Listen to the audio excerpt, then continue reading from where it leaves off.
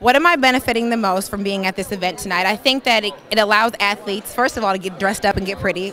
Tons of fun, and also allows us to be just regular people and appreciate each other in our respective sports. So you see us on TV, you see us on ESPN, you see us in tabloids, and they're always kind of, tear you apart, but this is a chance for us to be together and appreciate our peers. Hi, my name is Candice. You're watching Fancaster.com, and it was a pleasure chatting with you.